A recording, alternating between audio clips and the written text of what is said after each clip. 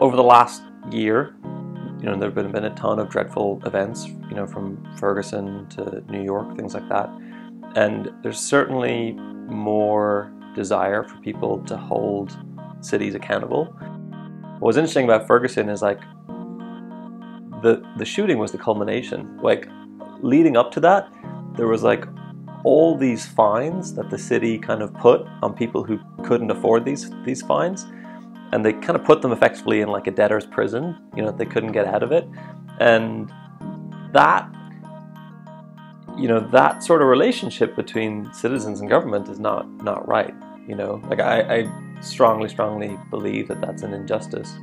And for most people in this country, it's fine to say we live in a democracy and it's fine to say we have all these rights.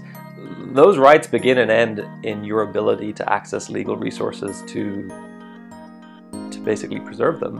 And if you can't access legal resources, then those rights and that democracy that we like to preach about doesn't really exist. And that's what I get passionate about.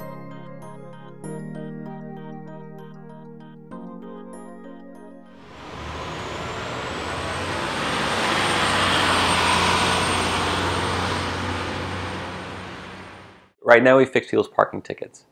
So that's how we think of ourselves as the easiest way to fix a parking ticket. But broader vision for the company is to fix lots of legal problems and trivial legal issues that users have. I always contested my own tickets. Like, I really think the parking ticket system is a racket run by the city. The government has given the city the right to issue these tickets, to judge if these tickets are fairly issued, and then to collect all the money from them. And it's just ripe for abuse, and that's what cities do. They see it as a form of revenue. And out of a matter of principle, I always just contested my parking tickets until one time last year, I had let 4 tickets build up, and I didn't have time to write the contest letters, and instead I just paid them. And then I came back to my car, there was another 2 tickets on the car, one of them was complete BS, and I was like ranting and raving to someone about this, and they just suggested, why don't you make an app to contest your parking tickets?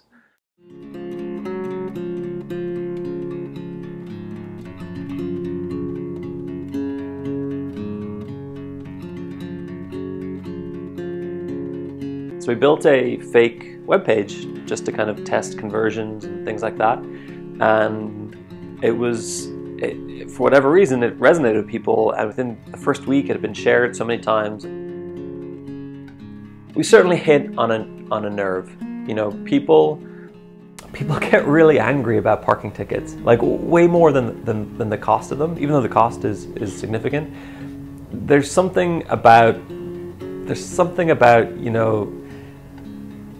the man has just screwed you over and there's nothing you can do about it. And everyone you meet has a parking ticket story.